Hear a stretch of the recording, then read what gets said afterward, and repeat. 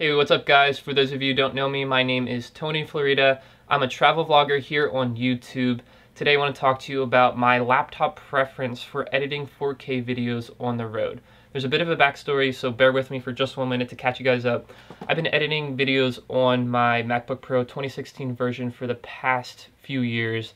Unfortunately, on my recent trip home from Taiwan, this guy was exposed to water. It has water damage now. I tried to send it up to New York City to Louis Rossmann to have it fixed. Unfortunately, he wasn't able to fix it, so I am stuck with a bricked laptop and a dilemma.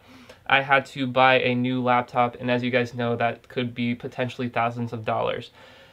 I saw this as an opportunity to try to save some money, go back to Windows. If you're not familiar, Windows PCs and laptops tend to be cheaper with better specs than Apple products. So I did my research. Black Friday 2019, I bought this guy, the Dell XPS 7590.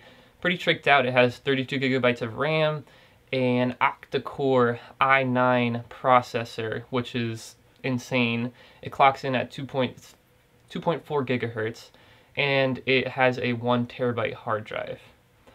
But why do I have a second MacBook Pro sitting here? Well, spoiler alert, this guy didn't meet my expectations. I think it cost like $2,500 to buy this. And actually, you know what, the funny thing is, the Black Friday, like the original price of this is close to $3,000, but I got it down to $2,500 on Black Friday. This MacBook Pro 2018 only cost me $2,500. Again, like a Cyber Monday or a Cyber Week special. And it has very similar specs, but just kills this when we're editing videos. We're going to do that in this video today. Let me go over the specs with this real quick. So this is a, like I said, mid-2018 MacBook Pro. They're both 15-inch laptops. This has a 6-core i9 processor clocking in at 2.9 gigahertz. Also has 32 gigabytes of RAM and a half of a terabyte hard drive. So as you can see, they're very similar laptops. You would think that they would perform about the same, maybe slightly better or worse when editing the same exact video file, or the same exact video project, but that ends up not being the case. And that's the reason I'm making this video today, to show you a side-by-side comparison of these two laptops when editing 4K videos. And one of the biggest questions I get from my YouTube followers is, what do you use to edit your videos? And to let everybody know, I use DaVinci Resolve from Blackmagic Design. It is open right here on both of these laptops, and what we're going to do is just do a side-by-side comparison. We're going to start and render the same exact project and see what kind of results we get. So I'm going to get up here, switch the frame to zoom into these laptops a little bit closer so you guys can see what's going on. So just real quick, these are both going to be exported with the same exact settings, a QuickTime movie with H.264 codec. The native encoder is going to be used. The resolution is 3820 by 2160, and the frame rate is 24 frames per second. And just so you guys can see that, the same thing over here. The only difference I've seen is that the MacBook has this use hardware acceleration if available checkbox defaulted and checked. So I'm going to leave that there. They're both in the render queue. So on the count of 3, we're going to start the render for both of these simultaneously. 1, 2, 3, go. Okay, and there you have it. I need to make sure you guys can still see the screens, but there you have it. The MacBook Pro is done in a matter of 4 minutes and 25 seconds. This one over here, the Dell XPS, is still rendering. It's only at 24%, and it has 14 minutes and 22 seconds to go. So, I mean, that was my initial, impressions when I first bought this on Black Friday, got it shipped the Monday after.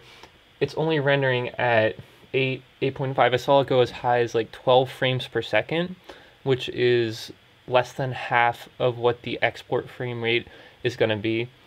Over here, I'm not sure if you could see it on the time lapse, but this was rendering 55, 60 frames per second.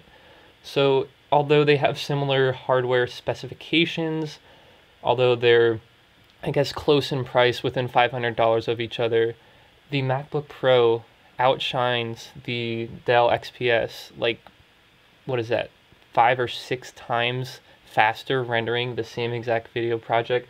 This is going to be going for another 13 minutes.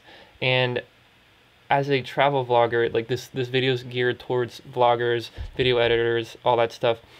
As somebody who is travel vlogging on the road, needs to edit videos and upload them on the go, you want that quick turnaround time, and you don't want to sit around and wait 15-20 minutes for it's an 8-minute and 24-second video. So you don't want to sit around and wait for that when you're on the road. You want to get your video out, upload it to YouTube, and be on your way. Start working on the next video. So I guess just to wrap up this video, I want to share with you guys a couple things that I learned going through this process.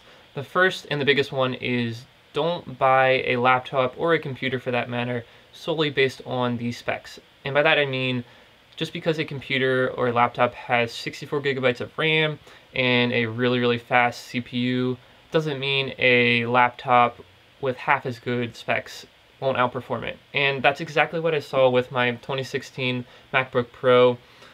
This guy's still rendering, and if we would have had this in this side-by-side comparison, it would have been done minutes ago. On average, I've seen this render out at pretty much the same export frame rate, like so 24 frames per second. Whereas if you guys remember, this is rendering out at 8 to 11 frames per second. So I guess that just means to do your research when you are in the market for a new laptop. Specifically look at your use cases for your laptop. See if anybody is out there on the internet or on YouTube who has made a video or a blog post about those specific use cases that you're going to be using your laptop for, and see if there is a side-by-side comparison video like this one that I'm doing today to help you, guide you to make the right purchase. And by no means was this video supposed to be a Mac versus Windows type of comparison. Maybe that's what it ended up being, but either way, at this point in my YouTube career, I'm going to be sticking with the MacBook Pro just because of the performance I've seen. And this guy's going back to Dell because it is under a 30-day warranty, and I'm going to send it back today. And I guess this video wouldn't be complete without telling you guys how long this actually took to render out. It's at 99% rendering the last few frames. We're still getting, oh my gosh, we're getting, oh, there it's done. We're getting like 8 frames per second. It took 18 minutes and 30 seconds to render that video, whereas the MacBook Pro, like we said earlier, took 4 minutes and 25 seconds. So that's over 4 times longer to render the same exact video. I hope you guys learned something in this video. I certainly did. I'm happy to have the opportunity to share it with you guys. Again, my name is Tony Florida. I make YouTube videos, travel vlogs. I guess I'm making videos like this now. Thank you guys for watching. I'll see you in the next one.